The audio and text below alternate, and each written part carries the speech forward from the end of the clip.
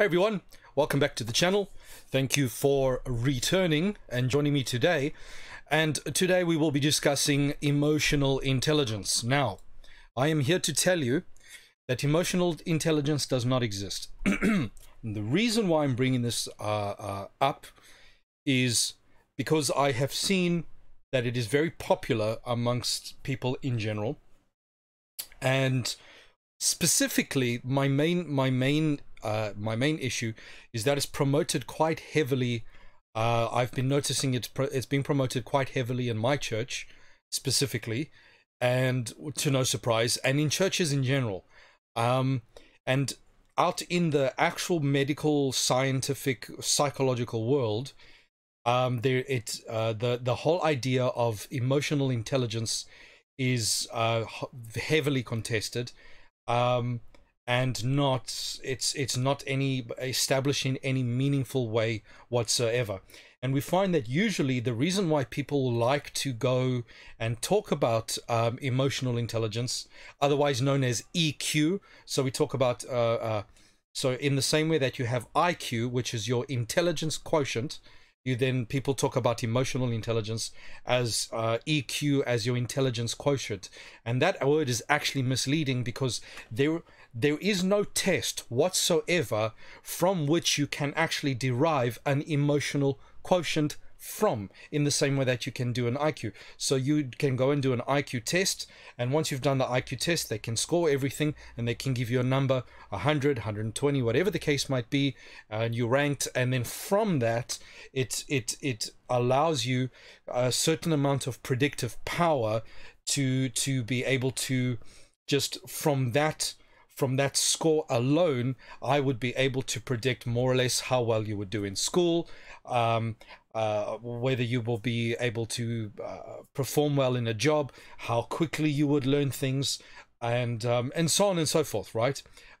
Even interestingly enough, there's a high correlation with high expectancy. So IQ is correlated quite well with good longer life expectancy, overall better health, and all these sorts of things. Although there is a caveat, there seems to be a tipping point where you can you get to sort of let's say IQ of 140, 150, let's say, and it seems like that is sort of a tipping point that where the higher you go, you are better correlated in terms of life expectancy and health and all of these kinds of things. However, sort of beyond that, so your ridiculously high IQs, where you start hitting 160, 170, 180, 190, it's actually quite highly or quite common that to have psychological problems in those very, very high IQ sort of realms. And interestingly enough, for example, a lot of people have noticed that a lot of autistic people tend to have these ridiculously high IQs. And so a lot of people sort of have the suspicion that, for example, Einstein was somewhat autistic, and so we find that there's quite a high correlation. So IQs that are sort of 170 and above, there seems to be quite a high rate of autism of people in that high IQ bracket being autistic. So with the emotional quotient, they're trying to figure out a way to sort of, or talking about how compassionate you are, how friendly you are, can you work well in a group, and all of these kinds of very pro-social types of things. And they say, well, you know, this is your emotional intelligence. Now, both EQ as in emotional quotient, first of all, that is a problematic thing, because there is no test that you can be given that can give you a quotient that can do a sort of a quantitative assessment, can give you a score. Here's your emotional quotient. It doesn't exist. It literally doesn't exist. Okay. And second of all, people have tried, but they fail, and the results are not consistent, and so on and so forth. Whereas IQ is very, very consistent, very, very strong, very, very strong and very powerful predictions can be made from IQ. Well, you don't get that with emotional quotient tests and stuff like that. So basically, it doesn't exist. And for for the most part, is because in a lot of ways people can't agree on what it is they're measuring. So you obviously can't get any kind of number or value, and you don't even really know exactly what it is you're measuring. What do we include? What do we exclude? And so on and so forth. And second of all, the term emotional intelligence is also another problem, because, for example, you know, they would say that you are very compassionate, for example, is people who are more compassionate have higher emotional intelligence. And to use the word intelligence is to then start using a particular word to mean absolutely anything then, right? So then anything you do well means you have an intelligence in that particular regard. And when a word, so for example, if I take the word cat and I use the word cat to describe not only cats but dogs and rats and cows and whatever the case might be, then the word ceases to have any meaningful descriptive value and the word becomes meaningless. It tells you nothing, right? So it is a misuse of the word intelligence, because as we know, someone who is even relatively simple, as someone who's basically just downright dumb, can be very, very popular, for example, can be very popular, can be very compassionate, can be very well liked. So for example, we find that people that have certain birth defects that retard the brain, take for example your people with Down syndrome. Generally speaking, people with Down syndrome have very, very high compassion. They tend to be lovely, wonderful people, but the fact of the matter is that their intellectual faculties are severely impaired, and depending on how severe the Down syndrome is, some of them will never lead a life of independence, right? They always need someone to look after them and so on and so forth. Yet they're wonderful people. They're very compassionate, they're very friendly, they're very enthusiastic, they like to help, they like to be around other people, they're very extrovert in a lot of ways. And so we cannot say that this is a kind of intelligence, obviously, because you know, people with very high intelligence and people with very low intelligence, all of them, the whole range can exhibit these kinds of properties. However, we do recognize that someone, even if they have a high IQ, if they have a generally really, really, really bad attitude, they will not be as successful as someone who is who has a high IQ and a very, very good attitude. And so, you know, these things need to be explained, that obviously IQ isn't the be-all and end-all of these things. Now, let's quickly, just so you know that I'm not making things up, let's go to a reliable source, right? Psychology Today. Emotional intelligence refers to the ability to identify and manage one's own emotions, as well as the emotions of others, and so on and so forth. All right, I will link it in the description. Generally said to include at least 3 skills: emotional awareness, ability to identify and name one's own emotions. So you'll be surprised, a lot of people can be feeling something and they won't be able to actually describe what it is they're feeling. It's actually very, very interesting. Name one's own emotions, and the ability to harness those emotions and apply them to tasks like thinking and problem solving and things like that.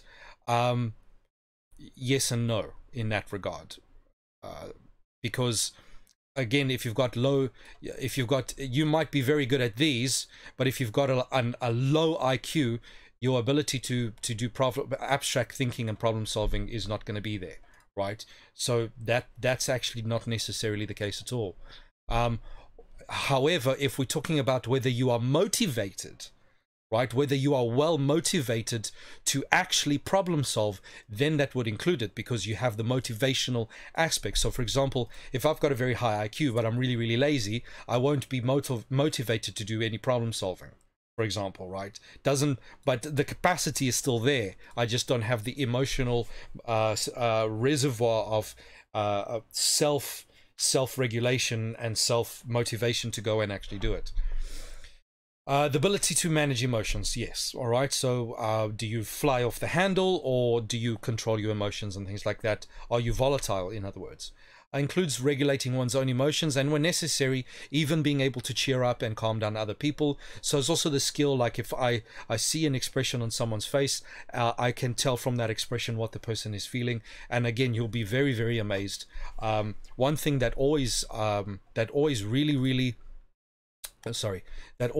amazes me, for example, if you go onto YouTube, if you have a very, very strong ability to identify emotions in others, and you go, let's say on Facebook, you will be able to identify how many photographs of people where the expressions of the people are hiding depression, are hiding pain, are hiding disappointment, and all that kind of stuff. Yet the amount of people that comment on those photos saying, oh, you look awesome, you look so happy, and this and this and this, and someone like me will sit there, because I've also investigated something that's called micro expressions.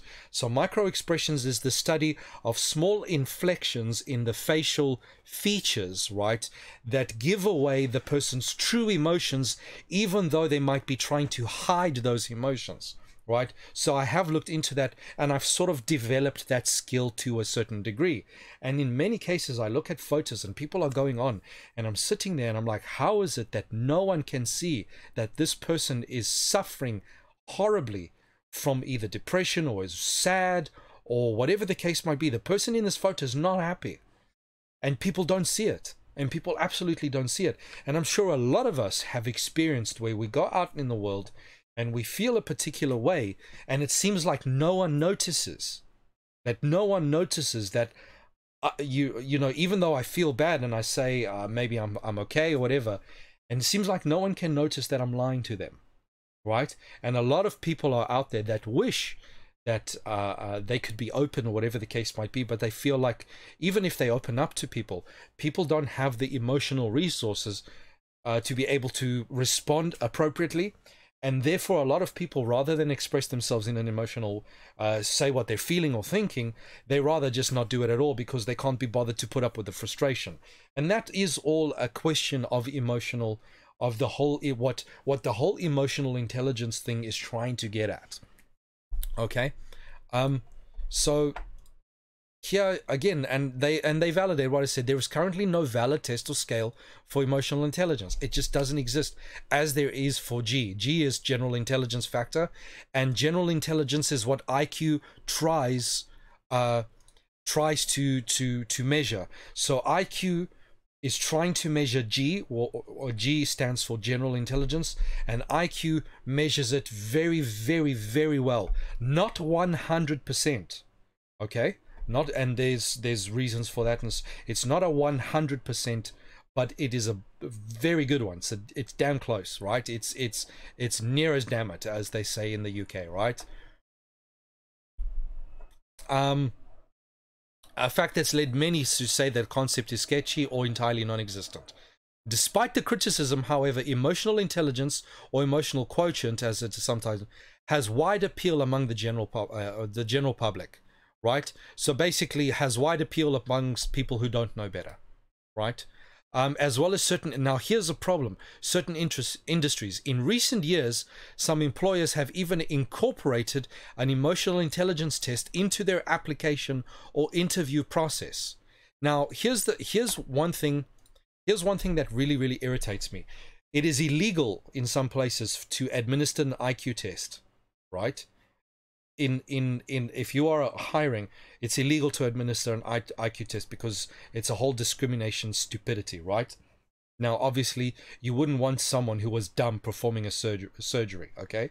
Which is why you then have the university system, because if the university system kind of weeds out dumb people, right? Sort of thing. But in other situations, you can't really. So, for example, let's say you want a secretary, right? You want the smartest secretary that you could possibly get. You don't want someone who is an idiot, okay?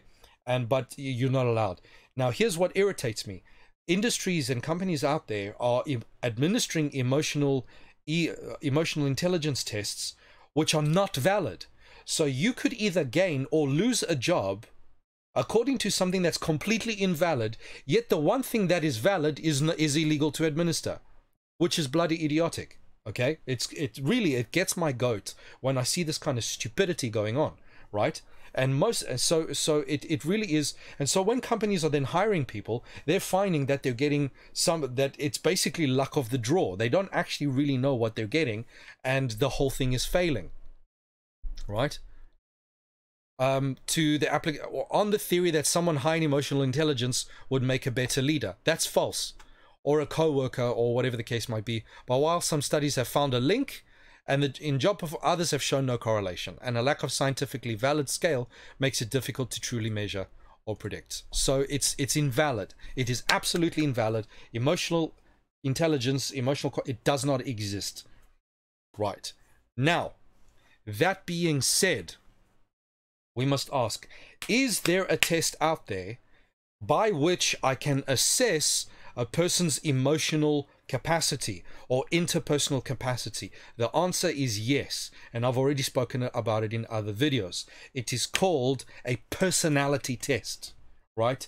When you're looking for a person's ability to socialize, be self-motivated, etc., etc., every single one of those things, when you're talking about these things, whether a person is compassionate, whatever the case might be, you're talking about a person's personality. You're not talking about an intelligence.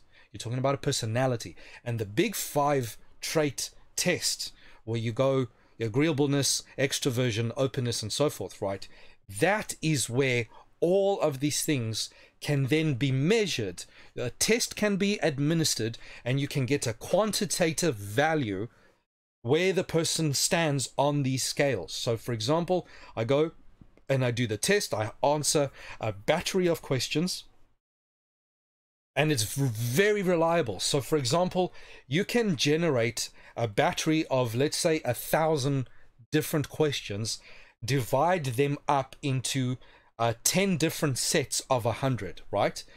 And you can reliably administer, so you give one test to a person, and they can do that test, and then you give another battery, another 100, and then another 100, then another, and you do this with people all over the place in different countries, different cultures and stuff like that, and people will reliably measure exactly the same on all the tests in all countries, no matter what your race or your gender, whatever the case might be, will reliably score within a certain small margin of error, reliably across the whole battery of tests.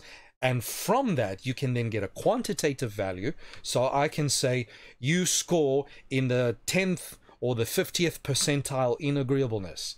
And from that score, whether you are in the 10th of agreeableness percentile or the 80th percentile of agreeableness, from that I have very, very powerful predictive capacity to know what kind of person this person is going to be in certain types of situations. And so we can actually have a look at that, and we can go through that very quickly here, right?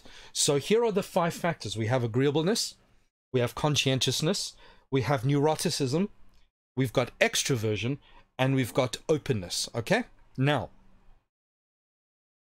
when we talk about a superset, I believe, I can't remember what the term is. So basically, if we group these together, right, we can reliably measure, we can reliably tell. So openness, conscientiousness, and neuroticism, right, together gives you a value, and that value, from that value, so you get the score, right? If the person's 50th percentile, 70th percentile, 10th percentile, whatever, you add them together, you divide them by 3, you get a score. And that score will be your stability, otherwise known as your emotional stability, okay? And from that, I will be able to predict whether a person is reliably emotionally stable, right? And that means, do they fly off the handle easily? Are they patient? Are they easily offended? Do they always believe other people are talking behind their backs? Are they paranoid?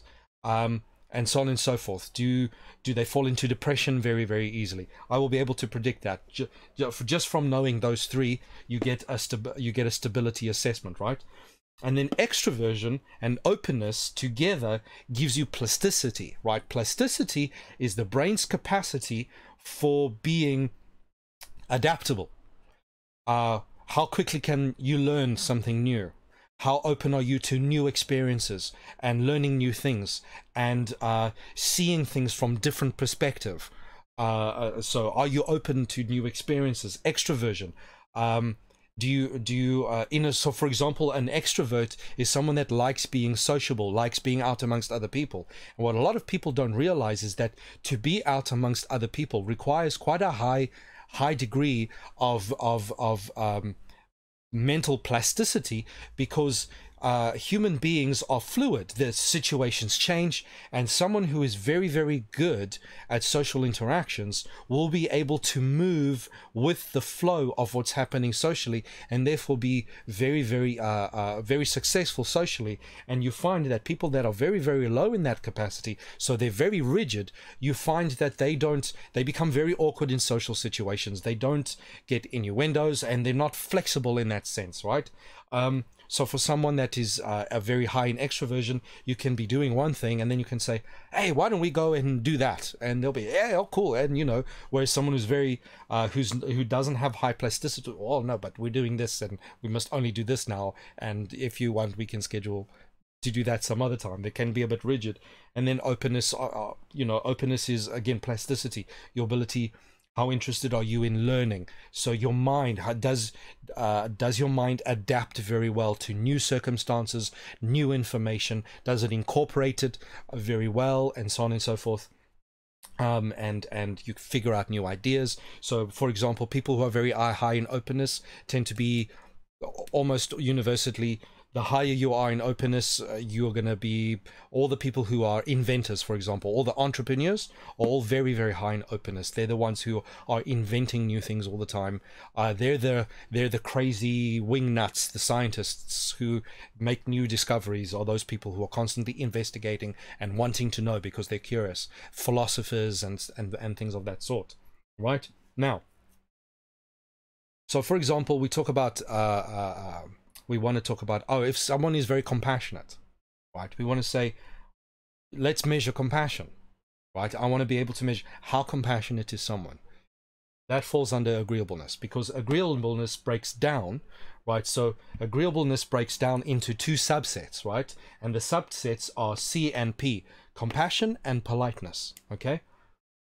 Compassion, so for example, if you're measuring, if your person is very high in agreeableness, let's say in the 80th percentile, you will know immediately that that person will be very compassionate and also very polite straight away. You know that straight away. I don't even have to know anything about you.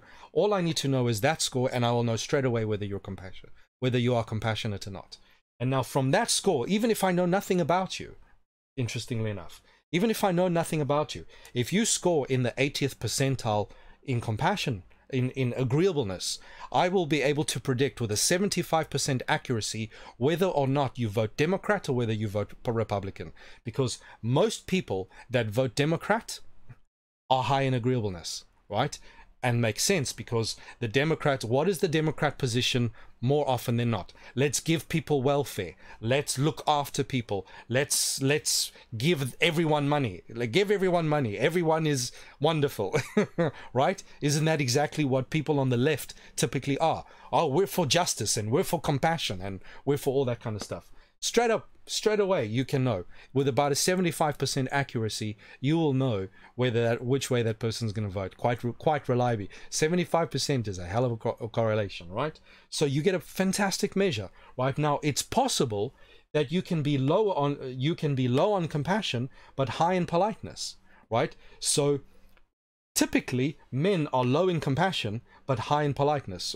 So for example, right? So men, you know, the gentleman, I'm very polite, and I'm very, you know, I observe social protocols and social whatever and stuff like that. So for example, for those of you that have watched Big Bang Theory, right? Think about Sheldon Cooper, right? Sheldon Cooper is very polite, and, you know, everything's very proper, he's very rigid, but he's really, really disagreeable and very low in compassion. He doesn't care about other people at all, right? At all. Sort of thing. So someone like Sheldon Cooper would be predictively very, very high in politeness, because he's very thank you and please and all these kinds of things, but very, very low in compassion, right? Doesn't care about other people. Is very, very self-absorbed, only thinks about himself, doesn't particularly care about other people, right? Sort of, and generally you will find that women reliably higher in compassion than men are. Which is why most nurses are women, for example. And again, because men are generally low in compassion, it explains why most surgeons are actually, there's a very high prevalence of psychopaths or sociopaths in professions of surgeons, right? Because you have to really, when you're going, but as a surgeon, you're basically going to cut someone up, right? You're going to cut some, you have someone on the table, you're literally going to cut them up and go and move things around and stuff. You have to be able to dissociate yourself to quite an extent, because you have to be clinical about what you're doing, right? You go in and get the job done and know, right? You can't, in certain situations, you can't afford to be overly compassionate, because then your compassion will actually get in the way. And which is generally why you find that the majority of surgeons, like those who actually go and perform surgeries, open people up and stuff like that, are men. And then predictably, if you find, even though women generally are higher in compassion, you will find that predictably women who are surgeons are lower than the average woman in compassion. You will find quite predictively that that's for that to be the case. Right, then you want to say, we want to predict people who are hardworking, self-motivated, right? They don't need supervision. They follow the rules, right? They follow the rules. They're honest. You know, they're very on the straight and narrow. Very on the straight and narrow. Immediately you can predict someone who's conscientious. Straight away, if someone is high, let's say in the 80th percentile conscientiousness, I know immediately, without knowing who they are, I will know that that person, if I employ them, they will work hard. Straight up. They will work hard, they will do overtime, and they're the people who are very high in conscientiousness are the type of people who are nose to the grindstone and off they go, right? Need very little supervision and so on and so forth. However, if I want to know whether someone is prone to addictive behavior, right? So does the person demonstrate that they have either high self-control or low self-control? I will know immediately from this. So for example, someone who's very, very low in conscientiousness, let's say the 10th percentile in conscientiousness, I will immediately know that impulse control is non-existent. So for example, in the lower percentiles of conscientiousness, let's say from perhaps the 20th percentile down, that's where you'll find most of the alcoholics and most of the drug addicts. You will find in those small, and most of the criminals is low conscientiousness. And again, we know that more often than not, men are lower in conscientiousness than women are, which explains why the majority of people in prison are men, right? And the majority of people who are either addicted to drugs, alcoholics, or in prison are men. And men reliably score low in conscientiousness. But here's the catch, very interesting. Conscientiousness breaks down into industriousness, I and O, all right? Industriousness and orderliness.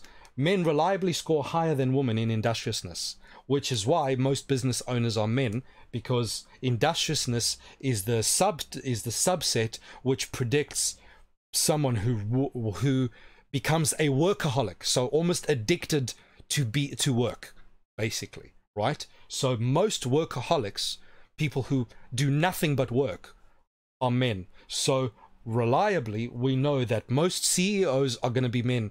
So basically, any job that requires you to do 90 to 100 hours a week, have no social life whatsoever at all, you do literally nothing but work, you know nothing but work, is going to be people who are high in conscientiousness, specifically high in industriousness.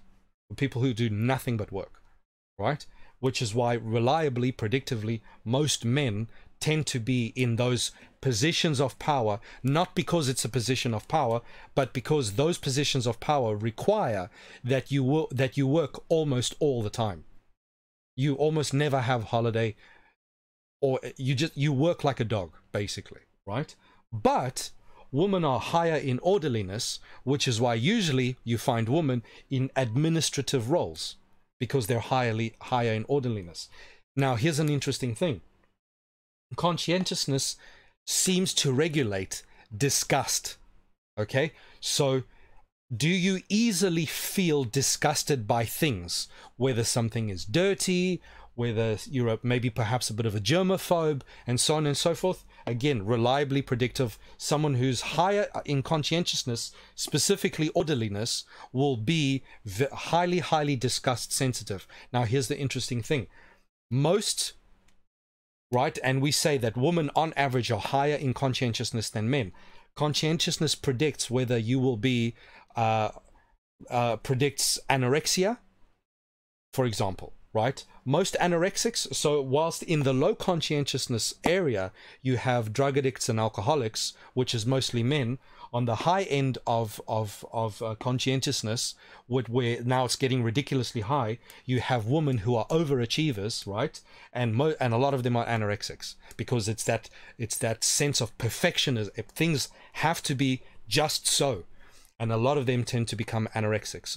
Most anorexic women, every single anorexic woman that I've ever known, and I'm pretty sure I know more anorexic women than most of you, because I do charity work. For example, I do charity work and I do sort of counseling and stuff like that in the church and things like that. I have never known an anorexic who was not high in conscientiousness. I've never met one. Okay, I'm not saying there aren't any, but I would be very surprised if I ever met an anorexic person who was low in conscientiousness, specifically ordinance.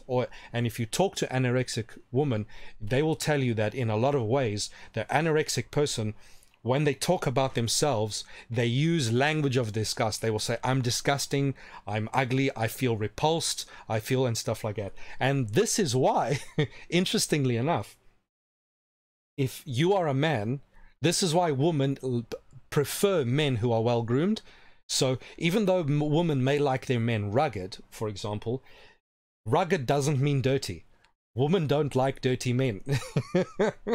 Which is why, if you are a man and you approach a woman, right, the last thing you want to do, which is why you have to dress up, look after yourself, make sure if you have a beard, make sure it's neat and tidy, and so on and so forth.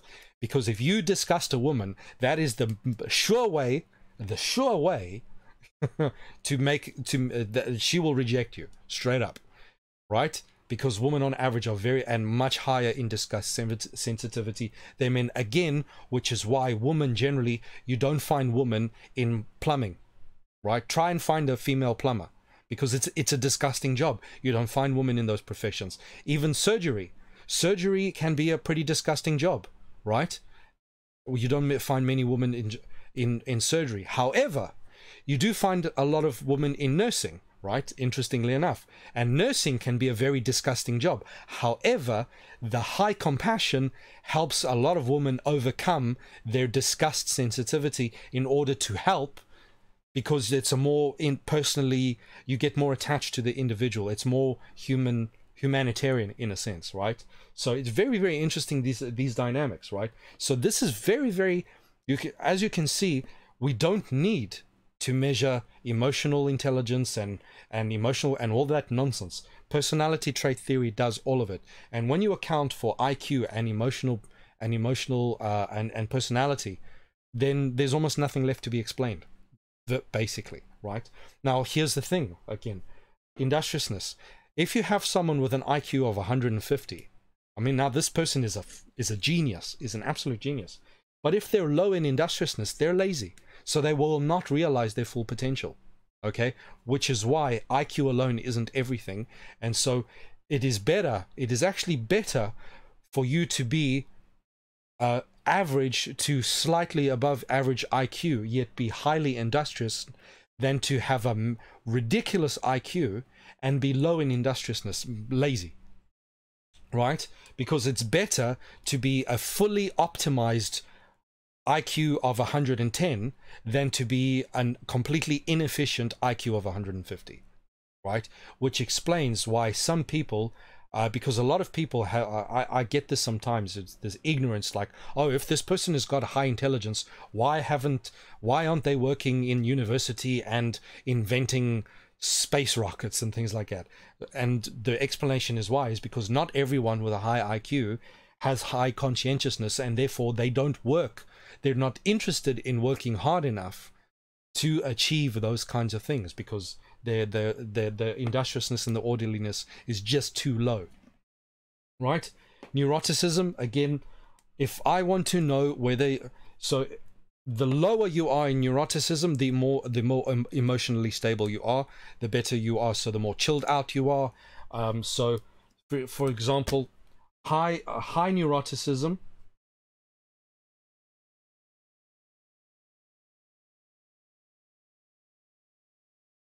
and low neuroticism. The lower you are in neuroticism, the less you experience anxiety, the less you experience mood swings, the less you experience paranoid thoughts, the less you experience fear, and all of these kinds of things. So, for example, if you have a neuroticism score of like 5, in the 5th percentile, if someone comes up to you and says you're a moron, you'll be like, yeah, all right, and it will literally mean nothing to you. However, if your neuroticism is at 100 and someone says you are a wonderful person, you will still be offended because you will be suspicious of them because they said something. So again, right, like for example, if we look at modern day, we understand that out in the world with all of these social justice warriors and all these activists, we have come to realize something that is known as victim culture. Right, the victim culture and the outrage culture. So people who constantly going on about how victimized they are and about how terrible their lives are, and people who are outraged and offended by absolutely everything under the sun. Right, those people are high neuroticism, and we know, right, we know that, and we understand why that is happening in society, because as you have the breakdown of the family unit, you reliably start seeing an increase in neuroticism among the general population, which is then why you have the social issues that you do, right? So the vast majority of, so predictably, if a person is a social justice warrior, are almost 100% predictive that they're high neuroticism, high in agreeableness, low in conscientiousness, almost straight away. Because one thing that people have noticed about social justice warriors is most of them are unemployed. Right, and they have absolutely no impulse control whatsoever. They go out and they rage out completely. They've got no emotional ability to emotionally regulate. So those people, so like when Trump won the elections, those people who are literally screaming and crying and as if they were going to die on the streets, those are all the people who are low in conscientiousness. So there's no impulse control, there's no ability to regulate emotions or anything like that. High neuroticism, that means they're high in volatility. So they're up and down all over the place. 1 minute they're one thing, next minute they're another thing. And so neuroticism breaks down into volatility and withdrawal. So again, something that you find with a lot of people who experience depression is they withdraw from society, right, into themselves. You ask a person, how are you doing? And they don't really want to tell you. So if they're very withdrawn, they keep to themselves, and whatever the case might be, they're high in they're high in withdrawal and therefore high neuroticism. So the higher you are in neuroticism, I can predict whether your chances of suffering depression. So for example, I have never ever in my entire, and believe me, I know a lot of depressed people, I have never met a person who was suffering from depression that was not extremely high in trait neuroticism. Straight up. If you're suffering from anxiety, if you're suffering from fear, if you all of these kinds of things, depression, feelings of low self-worth, all of these kinds of things means you are high in neuroticism. Straight up. And if you are low in neuroticism, so you're chilled, you're easygoing, nothing phases you, so you've got to, so low neuroticism means you've got a thick skin. Basically, people with thick skin are low in neuroticism. Straight up, right? They're chilled out, they're not phased. So basically, someone with zero neuroticism person, I don't think such a person exists, right? Because everyone has worries and concerns, right? But people who are as close to zero as possible are like literally the world could end and they'd be chilled about it, sort of thing. So it's an inherent, and by the way, these are set at birth. Biologically you're there, right? And how you are raised, right? So how you are raised and disciplined will determine how you balance these things out. So for example, if you are high in neuroticism, then your mission in life is to balance that out. Because here's the thing, right? high neuroticism has its benefits. So for example, women, they talk about their sixth sense, when they can sense there's something wrong, and they can just tell that something is off. And that's a good thing, because a lot of the time they're right, okay? But that's because they have that sensitivity to danger and fear and anxiety. But if it goes overboard, it means that it can get to the point where that anxiety and depression and fear completely ruins their life. So they're too afraid to even do anything, right? Yet for someone who is very, very low in neuroticism, when they're not afraid when they should be afraid, and then that can be a problem. So it's all about balance. It's all about balance. However, of all of these, the dimension with the most detriment tends to be neuroticism. There's practically zero value benefit being higher than about 40th, 50th percentile in neuroticism.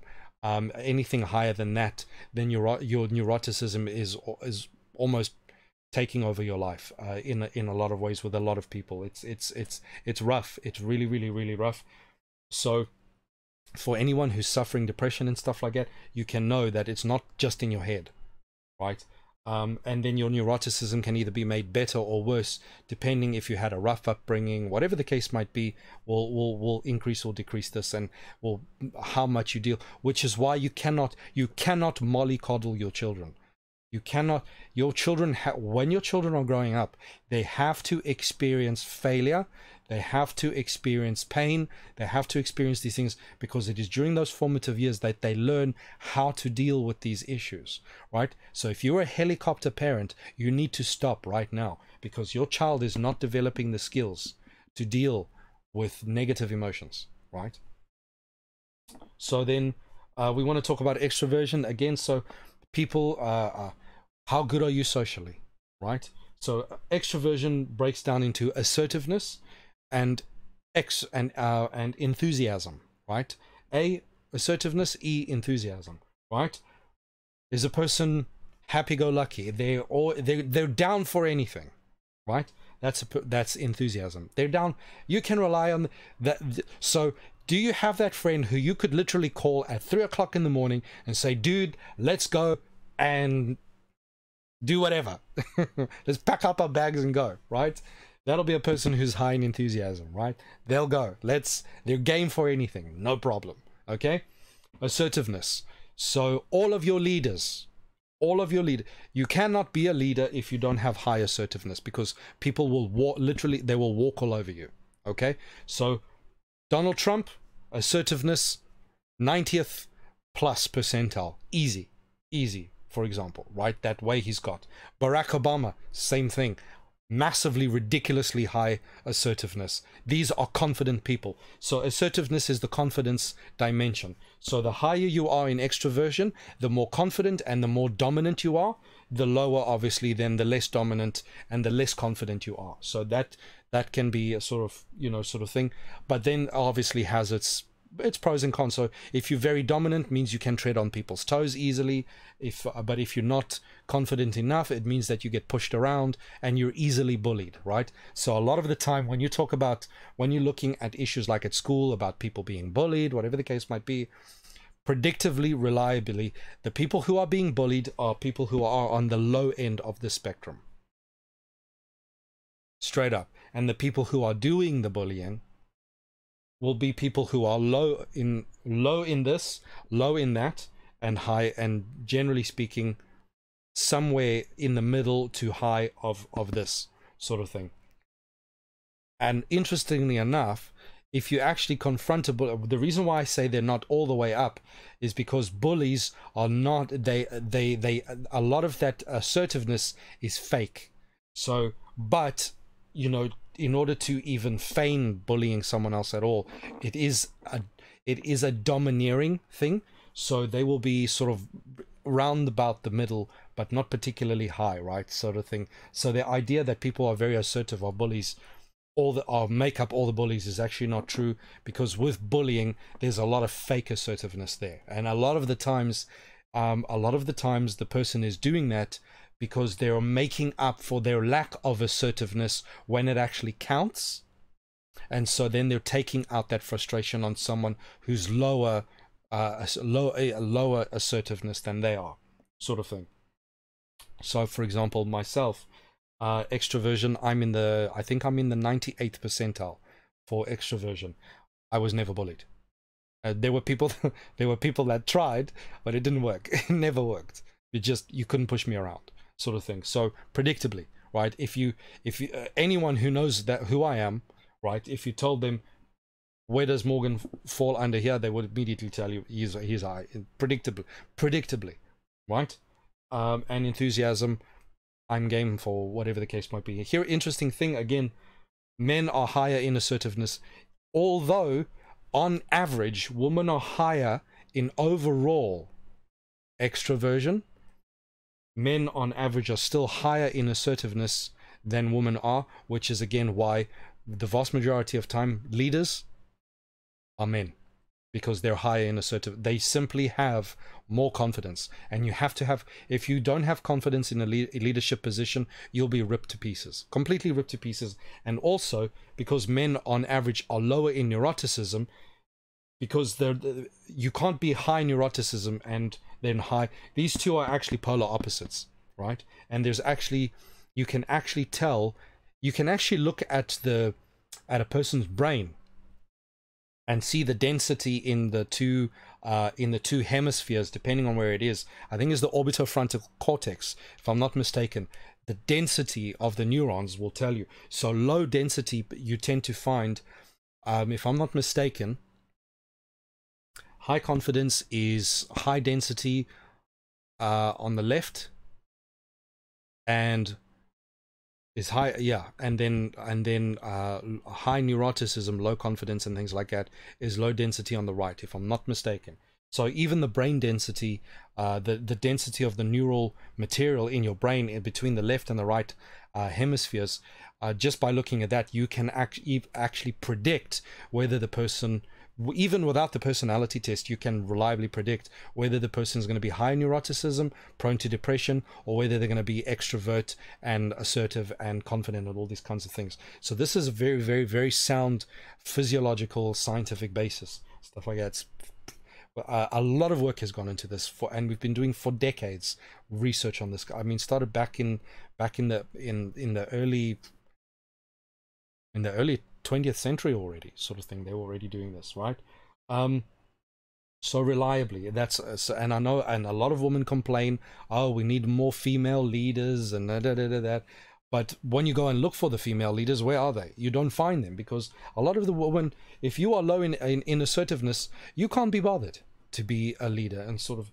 And here's the interesting thing, right? High assertiveness is not a predictor of whether a person wants to be a leader or not. So for example, I'm ridiculously high in assertiveness, and I'm also fairly high in conscientiousness, right? I have all of the right personality traits to be a leader, yet I could not care less about being anyone's leader.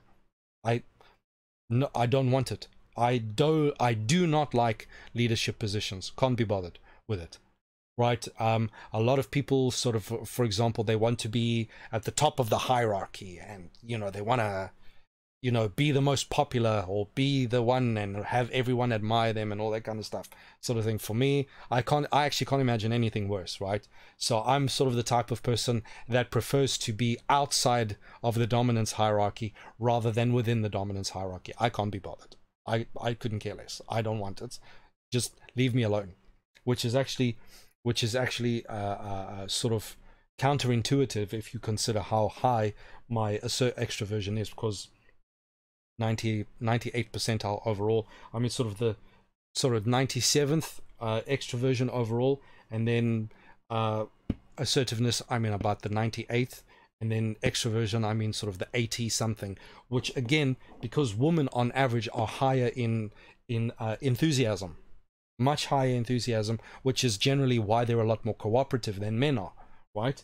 But so women on average are very, very high in enthusiasm, and so for me to be so high in enthusiasm is actually highly atypical. So in terms of enthusiasm, I'm actually more like a female than I am actually like a man. for example. So much more, and I have found that in a lot of ways, actually in a lot of ways, I actually get along better with women than what I do with men. Okay. And then last but not least, we have openness. Again, if you want to talk about someone who is creative, and they like poetry, and they like literature, or they like scientific investigation to explore, and all these kinds of things, right? They're philosophical, they like music, well, all these kinds of things. All here. It's all here. You don't have to go and look so, you know, emotional. No intelligence, no nothing involved. That is, although interestingly enough, of all of these personality traits, the one that correlates the most with intelligence, with IQ, is actually openness. Interestingly enough, I think the correlation is about 0.3, so it's not a massive correlation, right? But it is the most strongly correlated with openness, because obviously if you're not high in openness and you're a dum-dum, you can be as open to experience as much as you want, but you're not going to be inventing. You're not going to be the next Steve Jobs inventing things, right? Or whatever the case might be, because these are where the entrepreneurs are, for example, right? All the entrepreneurs, the philosophers, the painters, the poets, and all that kind of stuff. Although, in the modern industry, so if you look at the vast majority of popular level music today, it's utter garbage. Absolutely utter, just mentally retarded garbage, right? Nicki Minaj, Beyonce, what's that other fool who thinks he's Jesus? I can't even remember his name. A lot of that, you listen to the lyrics and they're brainless, right? So to be successful at those kinds of creativity these days does actually not require a lot of openness anymore. Music used to. So back in the days where the lyrics of a song actually meant something profound, right? Lyrics back in the 80s and prior, maybe as far as up to the 90s, right? It was sort of maybe during the 90s that the transition, that it all started going downhill. But once upon a time, lyrics used to mean something, right? We've all seen that meme that goes around comparing Freddie Mercury to Beyonce, right? That Girls Run the World mentally retarded song. Literally, she just says for the whole song, girls run the world, girls run the world. Meanwhile, compared to Freddie Mercury, there's these lyrics, it's profound, there's something there, right? Whereas we've all seen that meme go around, right? The lyrics are completely demented, right? Personally, I believe there's an agenda there, that music is one of the avenues which is being used to dumb down and retard the average population. But that's another conspiracy for another day, sort of thing. By the way, those of you that know me, right, you've seen that I've got no problem saying that someone's a retard, that someone's a moron, that someone is stupid, right? What would you predict is my personality here? So let's say, what would you predict my agreeableness to be? Right? If I'm willing to, I've got no problems calling someone an idiot, and if they feel sad about it, I could care less, right? You would reliably predict that.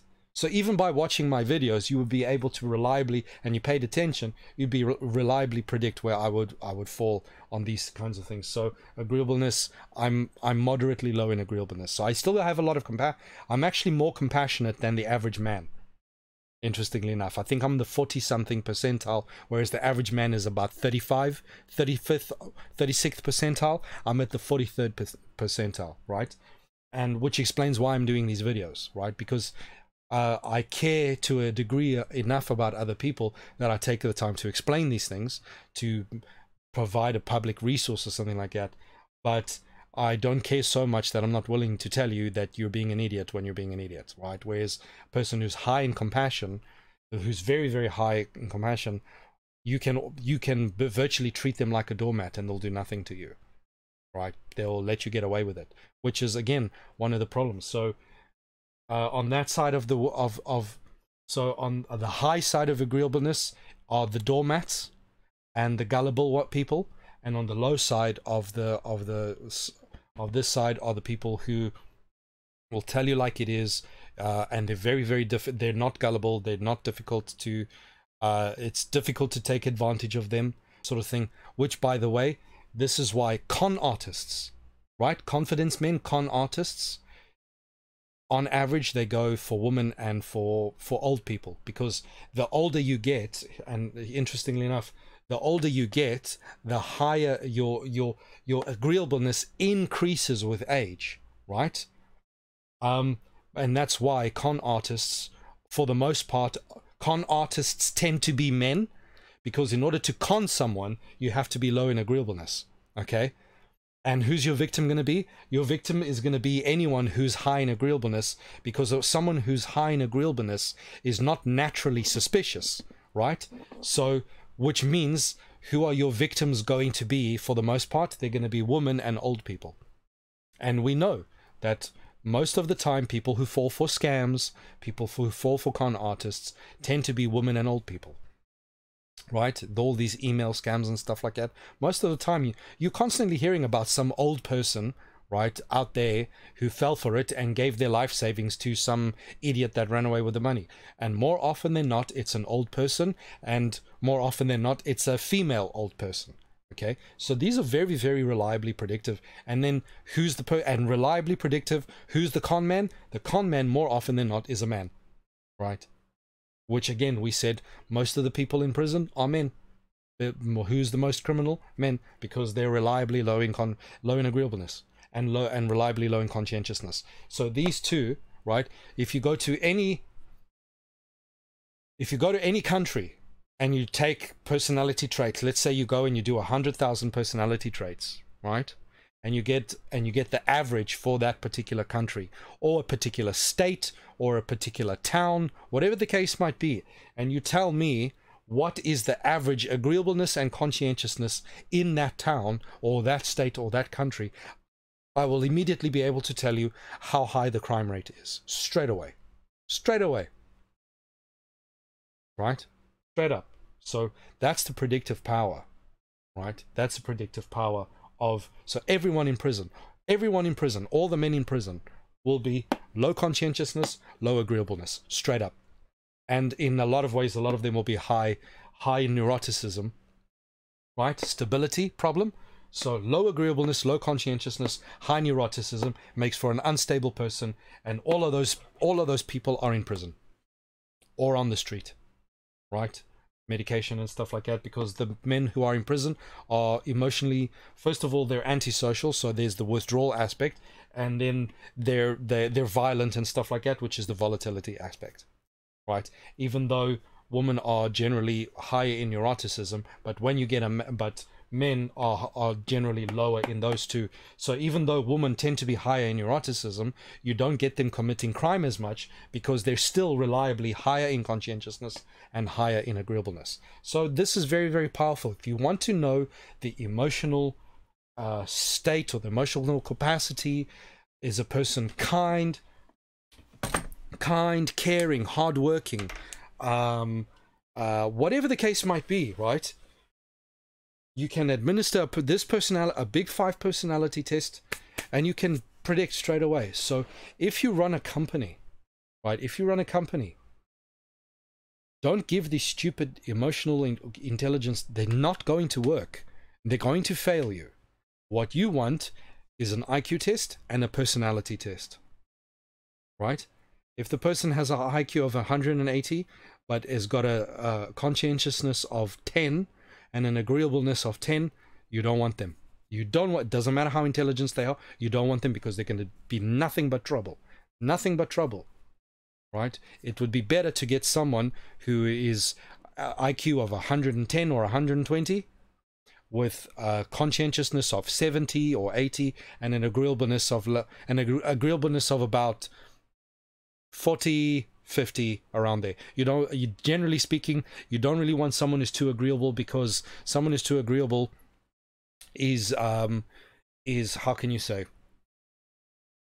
they're going to want, even though there's nothing wrong with making friends with your co-workers, someone who's very, very high in agreeableness is going to get involved in everyone's business, because everyone is they're going to try to mother everyone, and then you've got a person who's just going to, you know, irritate people in general. And also someone who's you want someone who's extrovert, but you don't want someone who's too ridiculously extrovert, because if they're very, very high in extroversion, they're going to be that person who's constantly walking around, talking to everyone all the time and doing no work whatsoever, right? You want extroversion because obviously you want someone that can get along with people.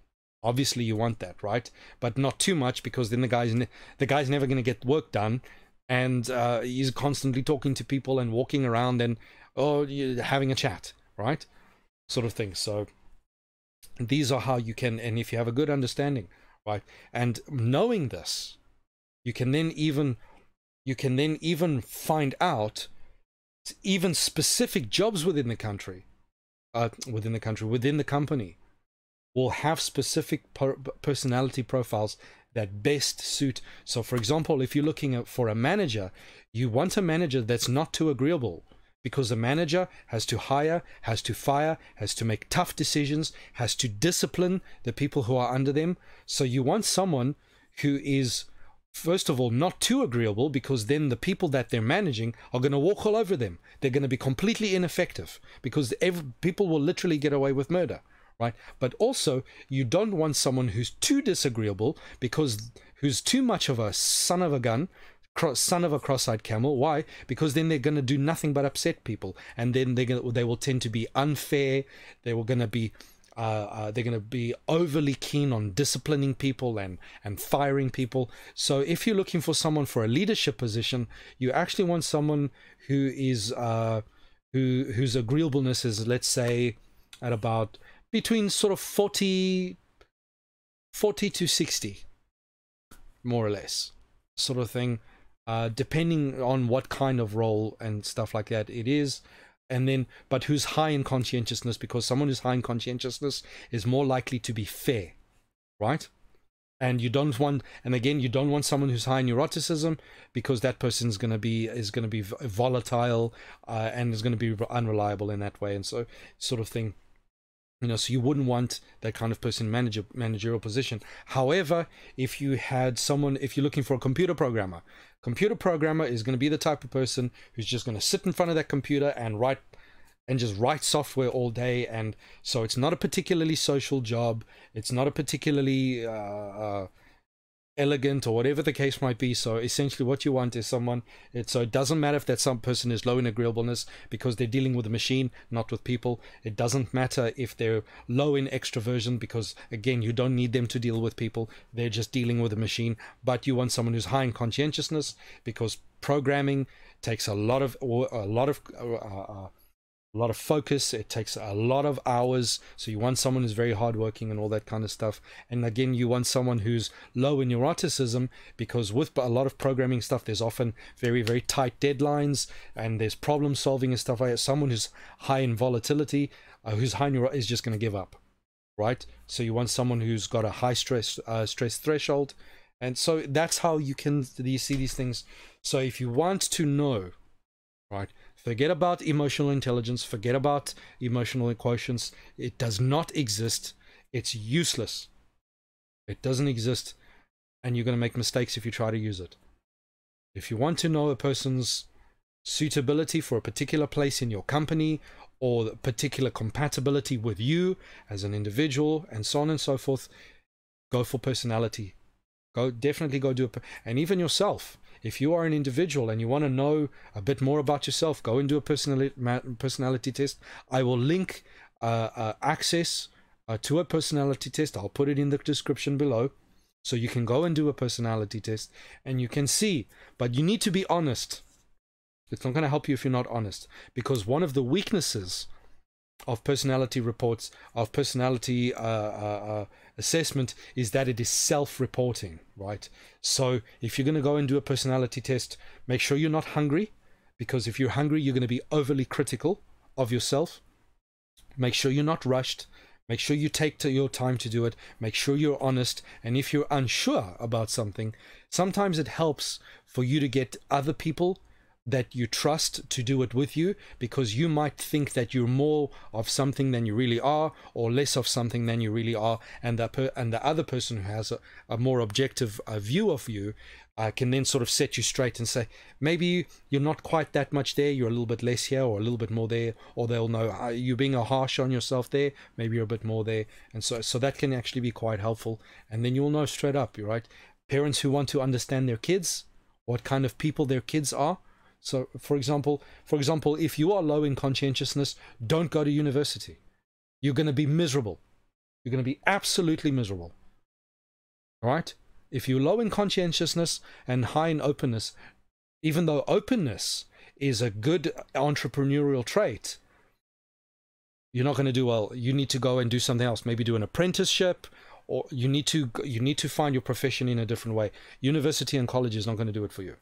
Right? Because university and college is very regimented. It's about doing your homework. It's about doing it like this and like this and like this. And someone who's low in conscientiousness and high in openness is too much of a free spirit. They want to do things in their own way. They're going to hate it. They're going to absolutely hate it. University is not for everyone. Contrary to what the social justice warriors would like you to believe, that universities, everyone's right and everyone should go. It's rubbish. Not everyone should be in university, because it just will not suit. You're going to be miserable. Go and do an apprenticeship, right? In fact, for most men, so again, women tend to be higher in conscientiousness, which that's why they do well in university. And we see today, women are absolutely smashing it in university, smashing it, whilst men are dropping out. They're dropping like flies. Why? Men, on chances are, just a roll of a dice, chances are if it's a male, he shouldn't really go to university, rather go and do an apprenticeship. Well, because men and women learn in different ways, which is why the education system is failing men, because the education system is geared towards the way girls learn rather than the way boys learn, because boys learn differently, right? So this is very, very reliable, very, very reliable. You can make it the predictive, the explanatory and predictive power of personality trait theory is astonishing. It's extremely useful, extremely, extremely useful. And if you combine that with IQ, brilliant. The only problem is the idiots in government have decided that you're not allowed to give IQ tests to potential. Fortunately, there are other ways that you can assess IQ, just by talking to the person and stuff like that. You can see if the person's switched on or not just by interacting with them and so on and so forth, right? And just to know how reliable IQ is, because a lot of people like to poo-poo IQ and say, oh, it's racist, it's all garbage. You know, the US military will not take anyone lower than an IQ of about 83 or 85. It's illegal. They won't do it. Why? Because someone with a low IQ, not only is it absolutely ridiculously difficult to train someone with an IQ that low, but the problem is a person with an IQ that low is more likely to shoot himself or one of his mates than he is to actually be effective on the battlefield.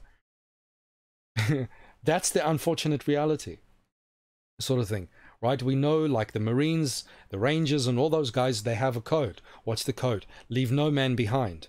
Right, now imagine you've got a bunch of dimwits out there who are more inclined to shoot themselves than anything else, right? Now you've got to go back in there because some idiot didn't know how to handle a gun. Go on YouTube and you see exactly, go on YouTube and Google accidents with guns, and you see the abject stupidity of how people shoot themselves with their own firearms. Why? It's low IQ. It's low IQ. That's why those people cannot be in the military, because they're a liability. Right? Again, when it comes to IQ, it's absolutely powerful. Very, very powerful. If you go and if you tell me what is the average IQ in X, Y, or Z country, from that alone, I will be able to tell you how stable the country is, how much crime is in that country, and what kind of a government that country has. Whether the government, there's ridiculous corruption, whether it's a stable democracy, whatever the case might, I'll be able to tell you, just from knowing the average IQ of the country. Simple as that. We cannot deny these things. So anyway, ladies and gentlemen, I hope that helps you out. And if you see people talking about EQ and all, you need to tell them, listen, that's nonsense. There is a much more reliable, you can give you quantitative data, and so that you can make a proper quality decisions, right? You can get, you literally, you go and do it, and you get a highly quantitative description of what you are. You are the 85th percentile here, the 67th percentile there, and that puts you, that you know how to orient yourself and know what things are about. It's very accurate, very good, right? And obviously things are constantly improving, but EQ doesn't exist. It doesn't. The reason why people cling to EQ is because we've realized that, because here's the thing, people poo-poo EQ, poo-poo IQ, and want to uplift EQ, even though EQ doesn't exist and IQ is obviously a thing, right? It's because of agreeable people, because agreeable people don't like to admit that some people are just dumb, right? And so it's because of this malignant, modern day malignant egalitarianism that wants to say everyone is absolutely perfect no matter what, that people cling to something that doesn't exist and want to reject something that does exist because, oh, it's discriminatory, and it's not. Things are what they are, and we have to deal with them, right? We have to deal with them. And the only reason why EQ still exists as a theory at all is because people are too agreeable and too egalitarian to just get rid of it and go and move over to something that works. And personality trait theory works, but it doesn't always tell you things that you like to know. For example, I was very surprised that I was as high in extroversion. Once I started reading about it, I realized, okay, well, that's why. But I was very surprised to discover I thought I was an introvert. I used to think I was an introvert, right? Because I don't like being around other people at all. Right? For me, the perfect weekend is staying home with my wife, chilling out, getting some food, maybe watching a movie, just me and her together, or just myself and maybe my brother-in-law and sister, or one or two friends, a very small group. For me, that's perfect. For me, the idea of going to like a concert with 1,000 people, I cannot imagine anything more painful in my life, right? I am not a sociable person at all, but I'm a highly extrovert anyway. Highly extroverted, and which explains that the reason why I'm not so sociable is because even though I'm high in, because all of these things balance each other out, right? Because I'm low in agreeableness, then obviously I'm not inclined to be around other people as much because I'm not as caring as other people are, sort of thing, you know. I can't be bothered, you know, because where there's people, there's drama. I remember when I was back in school, I had a group of friends, and whenever you know how it is in school, right? In the group, and suddenly this couple get together and then they break up, and then there's and this one is, and there's drama in the group. I can't tell you how many times I'd look at the group, I'd say, right, to hell with all of you, I'm gonna go, and I'd go off and I'd sit by myself. I didn't care. I'd go off and sit by myself somewhere in the sunshine. I'd have my lunch. I'd, you know, bring a pillow, or was only to school. I'd lie on the grass and I'd chill out, and I was there, and I was quite happy to be on my own. Either that, or I'd go to the basketball court, and if there was people there, if the court was open, I'd go play basketball, I'd go play football or something like that, and I had absolutely no problem telling my group to get lost, sort of thing. No problem. I can't tell you how many times I did as soon as the drama started, right? And the fascinating thing is that within about 3 or 4 days, the members of that group, as they started getting fed up with each other, they'd come find me to come and sit with me wherever I was, and they would vow, because I look at them and say, oh, Morgan, can we come and sit by you? And I look at them, I'll be like, no drama.